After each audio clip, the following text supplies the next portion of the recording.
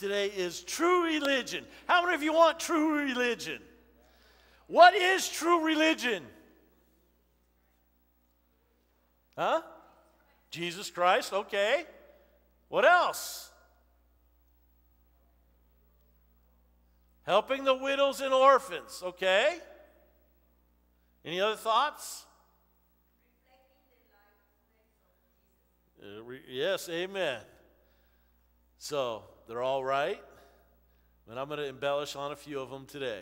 So, if you have your Bibles, James chapter 1, you know it'll be on the screen, 26 and 27.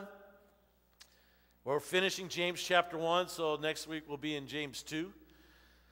But verse 26, if anyone among you thinks he's religious and does not bridle his tongue, but deceives his own heart, this one's religion is useless.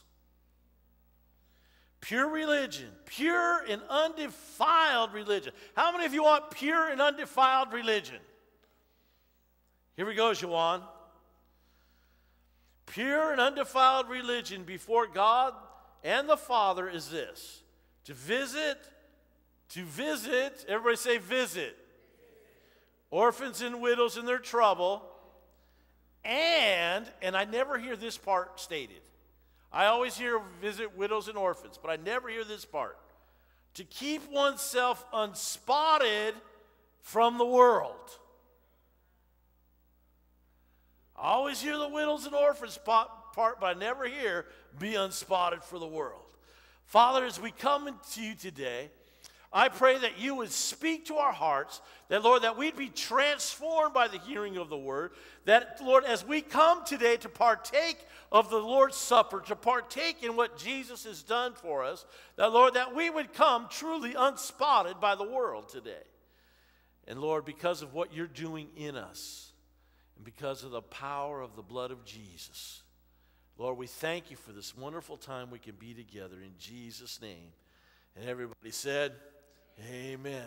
You know, as I look through chapter 1, I read it a lot. 3 times in here, James mentions about not being deceived. With this chapter focusing on how we should go through trials, there's something about going through trials and not getting deceived that James is really trying to drive home to us. You know, I've been studying on cults. That's a class I've been teaching in college, so I've been studying it, different cults, and it's crazy, Maggie, what they believe in. Oh my gosh, I mean, I'm going through this stuff, and it's just like, and having to talk about it is even worse. I'm like, I don't like teaching this class. It's driving me nuts, man, because it's crazy, the stuff that's coming at us. So as I've been studying this, there's a couple of things about cults you need to know. Number one, they all deny the deity of Jesus Christ. That Jesus Christ is not God. And number two, many that join cults are dissatisfied Christians. Number three, they target people going through trials. People seem to know when you're going through a trial, because for most people you can see it on their face. You can see how they walk. They're downtrodden. There's a weight on them. The frown. I have to pull my frown because I smile. That's what happens. The Mormons believe that Jesus is the brother of Satan. That God has a wife, and Jesus was the firstborn of God, and Satan is the secondborn of God. The Jehovah's Witnesses believe that Jesus was the Archangel Michael. The Muslims believe that Jesus coming back to be a servant to the 12th Imam. 12th Imam disappeared when he was 12 years old. And they believe that he's coming back and that Jesus will come back as his servant. They believe that a catastrophe is what's going to bring him back. And they believe they can cause the catastrophe to bring him back. So when they say Iran's working on nuclear weapons and stuff, they'll use it to bring back the 12th Imam. And they believe Jesus is coming back with him as his servant. So when you see on Facebook and the social networks that even the Muslims believe Jesus is coming back, they do, but not as Savior. They believe he's coming back as a servant to the Imam. So don't let that get you all excited that even the Muslims believe, because they do not believe the same God as we do. But when you deify Christ, you've missed the mark already. Jesus is the only way. Everybody say, only way. Everybody say, the truth. Everybody say, the life. That will lead you to God as Father. Somebody said, hey, all ways lead to God. Absolutely. Every way leads to God. You're either going to go to God as your Father, or you're going to go to him as your judge. I'm going to go as him, my Father. Amen? Because the word declares that every knee shall bow and every tongue shall confess that Jesus Christ is Lord. That's going to happen. So everybody's going to stand before God. But he's either going to say, enter in, or I do not know you. How many of you want that enter in? Yeah, that's all I want to hear, man. Come on in. But anything else besides that is deception. As I said, chapter 1 mentions deception 3 times. But the 3 times it mentions it, it's a different word in the Greek, all 3 times. So there's something different about the deceptions. The first time he mentions it is in verse 16. And it's talking about everything that is good comes from God. Evil temptation comes from the devil, or temptation comes from the devil. So verse 16 says, do not be deceived, my beloved brethren. Do not be deceived. And that word means to roam, to go astray, to be deceived, to err, to seduce, to wander, to be out of the way. Jesus is the way. Remember, so if Jesus is the way, and to be deceived here means to be out of the way, and if Jesus is the way, the only way to the Father, and we're out of the way, where are we heading? You get the idea? We're not going towards the Father. So that's the first thing about being deceived. And it's talking about everything good comes from God, Ray. So when something bad comes against you and you blame God, you're deceived. If you think that God put a sickness on you, you're deceived. You see, it just doesn't make sense. Think about it. It doesn't make sense, Michael, for God to put sickness on you and then for God to rebuke it. Or, let's go one step further. Doesn't make sense for God to put sickness on you when he sent his son Jesus to pay the price for it all. It doesn't make sense. So when we say, oh, why is God doing this to me? You're deceived. Out of your own mouth, you're being deceived. Because God is what? He's good. He's not going to put evil things on you. That camera puts 10 pounds on you, I'm telling you. Come on, Dean. So when we start blaming God for the evil that is happening in our lives, we're stepping out of the way. We're getting out of the way. A lot of things that we go through are just simply our own decisions. But 1 Corinthians 10:13, it says, no. Everybody say no. No temptation has overtaken you except such as common to man. But God is faithful, who will not allow you to be tempted beyond what you are able. But with the temptation, he will also make the way of escape that you may be able to bear it. So when temptation comes, God will always provide a way out. So if God's going to provide a way out, why would he tempt you in the first place? So don't blame God for your issues. It's not God.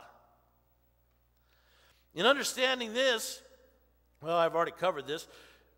But let's go to number 2, verse 22. It says, hearing the word and not doing it is deception. And then verse 22, it says, be doers of the word and not hearers only, deceiving yourselves. So when we hear the word and we don't do it, we're deceiving ourselves. That word means to misreckon, to delude, to beguile, to be deceived. So it's like when we hear the word and we don't do it, we're deluding the word of God. We're making it void in our lives. It's just like washing through. So when you hear the word and you don't make it a part of your life, you're diluting the word, you're making it of no value in your life, you're deceived. You're disobedient, you're prideful, and you're arrogant. Because we don't, when that happens, you don't think you need to be changed by the word of God. You're not allowing your mind to be changed. So that's when the pride, the arrogance sets in and the deception comes to life. Verse 26 says, number 3, verse 26, it says, thinking you're religious and not holding your tongue, he declares your religiousness useless. So if we as Christians, we don't hold our tongue, our religion is useless. And so in that word there, being deceived, it says, if anyone among you thinks he's religious and does not bridle his tongue, he deceives his own heart. This one's religion is useless. And what that means in there, deceived, it means to cheat. You're cheating yourself. It means, again, deluded and deceived. So, but cheat, delude, deceive. When you don't hold your tongue, that's what's happening. So you're cheating yourselves and you're cheating those around you. And this brings us into our topic of discussion today, which, number 1, would be bridle your tongue. Bridle your tongue. When you bridle a horse, you put a bit in his mouth. So not a lot coming out of his mouth. Because he's got that big old thing in his mouth. And sometimes we need that big old thing in our mouth to stop us from speaking. There's a story in the Old Testament. It's in Judges chapter 11, verse 29 through 31. And it's one of the judges, Jephthah. And in verse 29, it says, the Spirit of the Lord came upon Jephthah, and he passed through Gilead and Manasseh, and passed through Mizpah of Gilead. And from Mizpah of Gilead, he advanced toward the people of Ammon. And Jephthah made a vow to the Lord. Now, the Spirit of the Lord had already come upon him, and now he makes a vow to the Lord.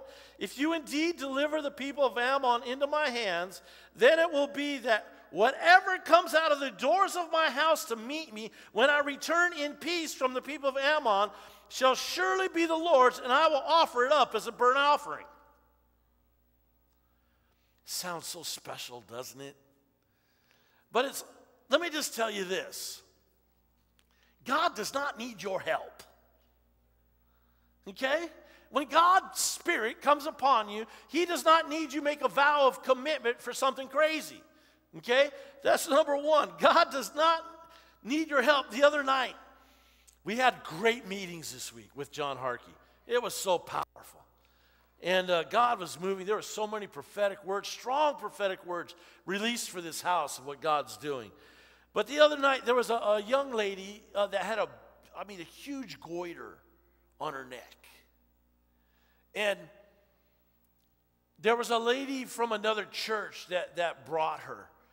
And they drove from Yucca Valley to get here that night for the meeting. But she's just crying for this little girl.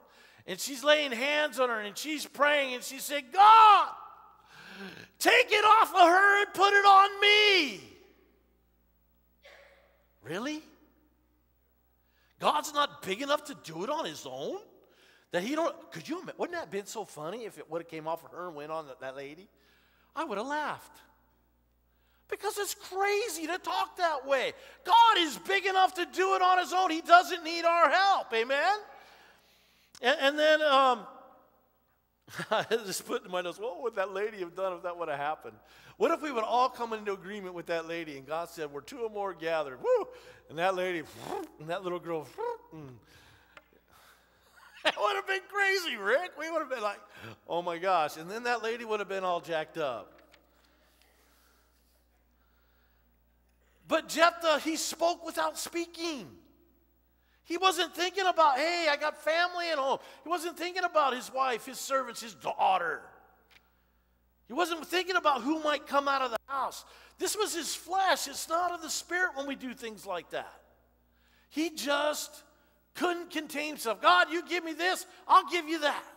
And so here, let's look at verse 34, what happened. When Jephthah came to his house at Mizpah, there was his daughter coming out to meet him with timbrels and dancing. And she was his only child. Besides her, he had no other son nor daughter. She was the first one out of the house. And it came to pass, verse 35, when he saw her, that he tore his clothes and said, alas, my daughter, you've brought me very low. She didn't do anything. He is low because of the words that came out of his mouth, because he couldn't bridle his tongue. See, when we don't bridle, like that lady, when we don't bridle our tongue, we open ourselves up to the attack of the enemy. That's why I encourage people, don't pray for salvation for a loved one. Don't say, God, whatever you got to do, however low you got to bring them. Don't pray that way for people. Come on. Man, you say, hey, God, whatever you got to do, just go ahead and do it. How low you got to bring them, it doesn't matter. Man, I'm tired of trying to suck people up out of the mud. Listen, it says, me, my whole household will be saved. I don't have to pray that way. I can just begin to rejoice that my whole household's saved. Amen? And because when you pray, God, whatever it takes, the devil's just unleashed.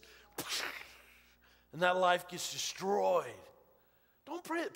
Pray the word of God. I thank you, Lord, that me and my whole household will be saved. Let's bridle our tongue when it comes to that so that we can see them come to life. Alas, my daughter, you've brought me very low.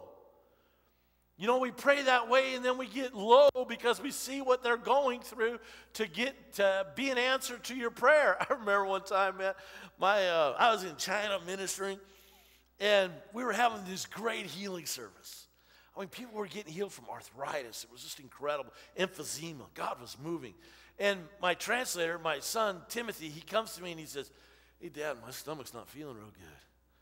And I said, well, you just eat everything they put in front of you, man. No wonder, you know. And so I said, let me pray for you. And I put my hand on his stomach. I said, whatever's in there, I command it to come out in Jesus' name. That guy got violently sick. He was throwing up so bad. I said, Tim, here I prayed for you and everything. I'm so sorry. And he goes, no, Dad, it's okay. What you prayed happened. It's coming out.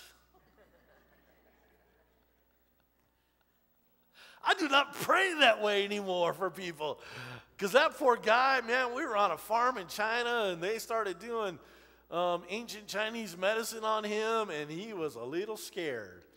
I was a little freaked out watching. I said, wait, let's pray again. But when you read this story of Jephthah, it's an extreme story about learning to bridle your tongue. He did sacrifice his daughter. He gave her 2 months, and then he sacrificed her. But how about when we don't bridle our tongue and we lie, or we deceive, or we flatter, or we curse, we swear? I don't know, you could fill in the blank. Proverbs 18:21, it says, death, life, the power of the tongue. Those who love it will eat its fruit. We're either producing life or death with our tongue. And we're going to reap the consequences of our tongue. If I keep telling the chair it's ugly, it will be ugly. But if I keep on telling the chair it's beautiful, it'll be beautiful. See, it's that way with people. If we build up, they'll be built up. If we tear down, they'll be torn down. power of our words. So how do we do it? Mark 16 explains it really well. Verse 17. These signs will follow those who believe. In my name they will cast out demons. They will speak with new tongues. Everybody say new tongues. New tongues. You get a new tongue when you become a believer in Jesus Christ. Now listen, when I got my new tongue, I prayed in a heavenly language, but my English changed. From a Friday to a Monday, I stopped cussing and swearing. I got a new tongue. I got a new tongue. It transformed my life. I received a heavenly language, Matthew, that I could pray in the Spirit all the time. But I stopped cussing and swearing and saying, dropping F-bombs everywhere. I just stopped totally. It was gone. It was gone. Hallelujah. Amen. A believer gets a new tongue. Everybody say new. Come on, new. The key to it is that you don't receive or believe if you're being deceived by the enemy of your soul.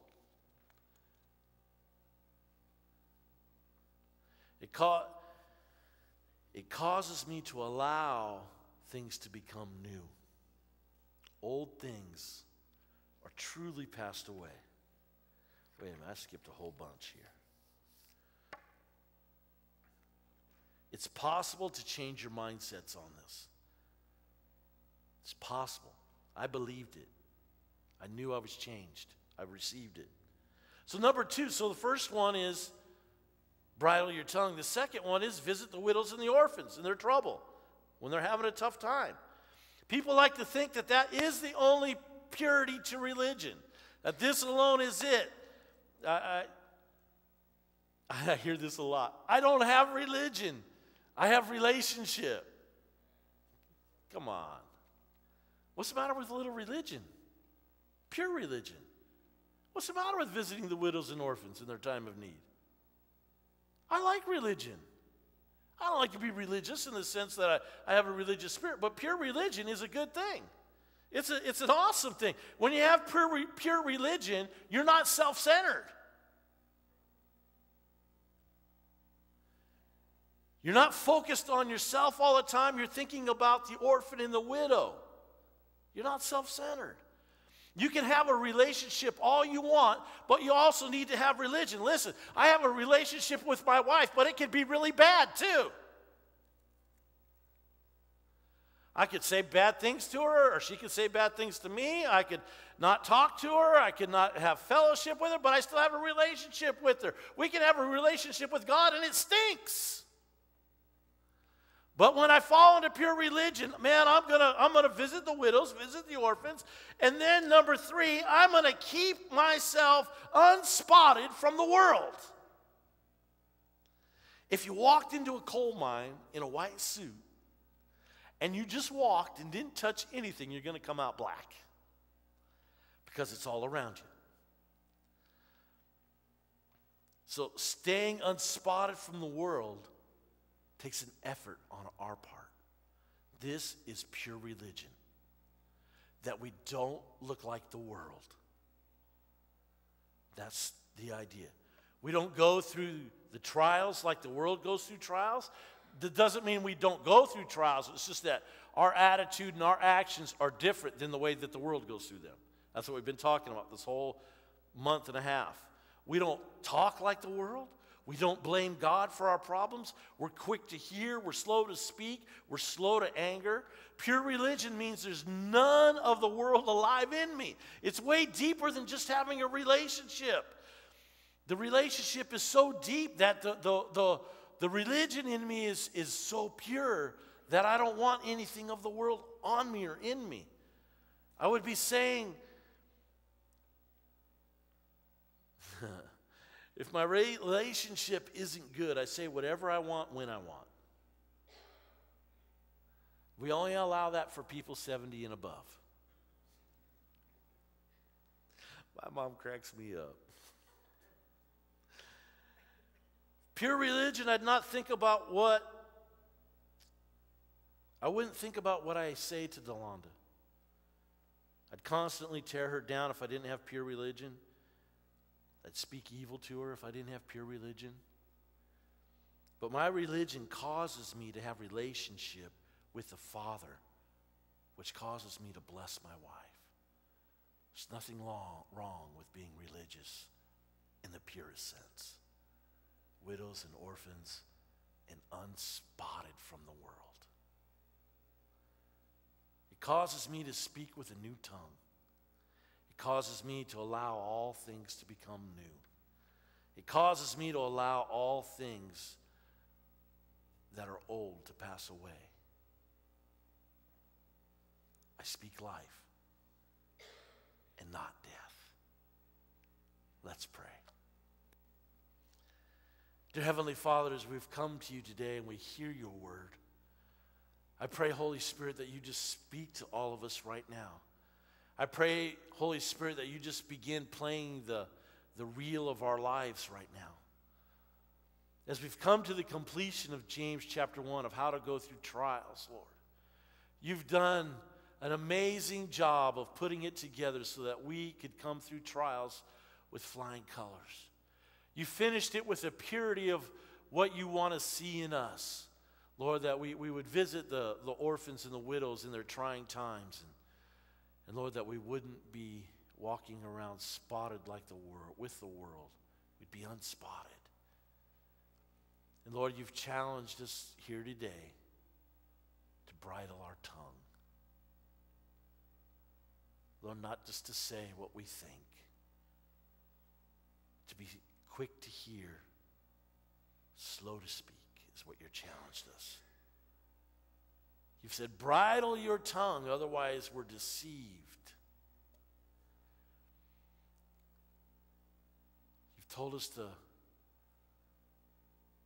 not blame you for the things that are evil or we're deceived.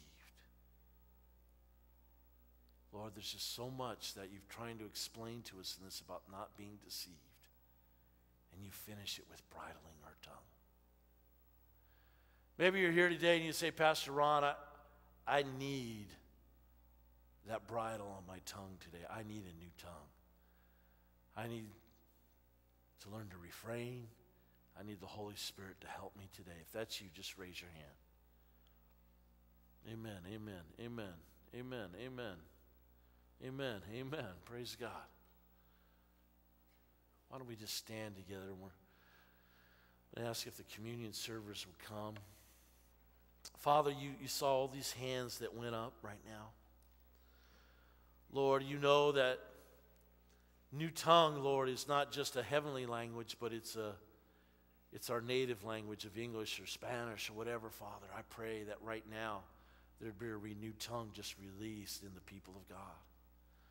That, Lord, that we could truly learn to bridle our tongue, that you'd break off, Lord, deception off of our lives today in the name of Jesus. Father, we don't want to be deceived. We want to hear those words one day. Enter in to your rest, thou good and faithful servant. We don't want to hear, I don't know you. Depart from me.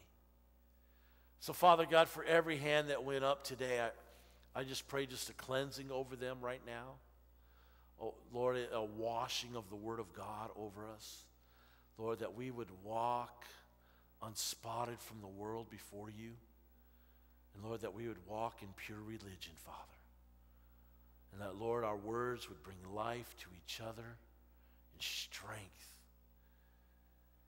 And if you're here today and you know Jesus, you're qualified for communion. And if you haven't committed your life to Jesus, we can do that right now. Why don't you all just repeat this prayer after me? Dear Heavenly Father, I thank you for your Son Jesus, that he came for me, he died for me, he rose from the dead, and he's at your right hand, Father. Jesus, I repent of my sins. Forgive me of them. Wash me and cleanse me. Make me new today. In Jesus' name, amen. So come, receive the emblems today, and then we'll take the communion together in a few moments. Should put some music on, Marianne.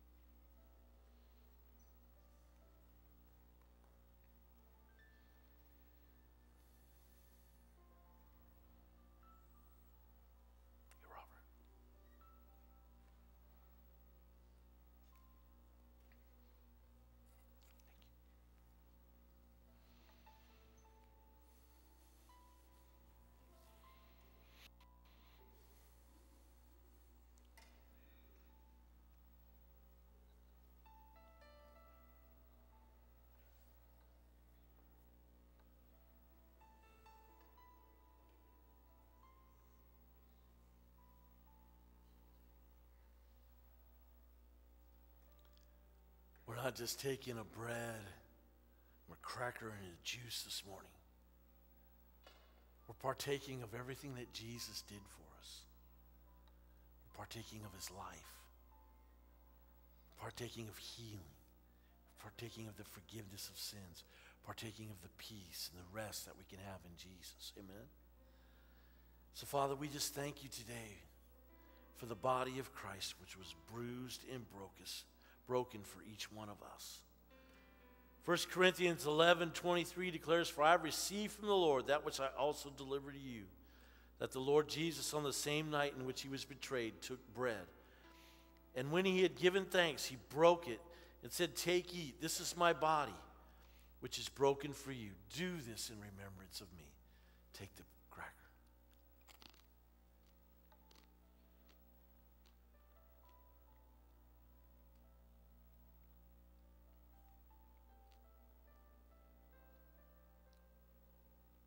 Praise you, Jesus. We just receive today, Lord. We receive today. If you need healing just to flow through your body right now, just raise your hand right now. Father, you see all these hands. We just pray right now for the healing power of the blood of Jesus to just come. Just wash through, Lord, as you've washed away our sins. Wash away infirmities right now in the name of Jesus. Just let it flow, Father God. Let every body right now be made whole according to your word, Lord. Lord, even blood be thinned out, Father God. Blood be cleansed today in the name of Jesus. Lungs be open and healed. The inner wall of the lung be healed right now in the name of Jesus. Lord, knees be restored, Lord, that there could be a running take place in lives right now, Father God, of people that have been battling in the name of Jesus. Lord, in the name of Jesus, in the name of Jesus. Lord, all migraine headaches, Lord, have to cease in the name of Jesus. Tumors and lumps must go in Jesus' name. In Jesus' name. The power of the shed blood of Jesus Christ. In the same manner, he also took the cup after supper, saying, "This cup of the new covenant in my blood, this do as often as you drink it in remembrance of me. For as often as you eat this bread and drink this cup, you proclaim the Lord's death till he comes." Let's take the cup. Hallelujah. Praise you, Father. We thank you, Lord. We thank you, Lord. Hallelujah. Lord, I pray just a covering over the people of God. Lord, like you did the Israelites, a cloud by day and a fire by night, Father. Let there be that supernatural covering over the people of God. Lord, to protect them from, Lord, being spotted by the world. Lord, that we would walk in pure religion. Lord, that our hearts just continue to be full of the Spirit of God. And Lord, we just give you praise in Jesus' name. And everybody said, amen. Let's give the Lord a big clap today. Come on. Hallelujah, Jesus. Hallelujah. We're having Wednesday night service this week. Come and be a part of that. And then next week we have a family service on Tuesday, right before Thanksgiving, Tuesday. So this will be the last Wednesday night service of the year. So come and be a part of that. Amen? All right. God bless.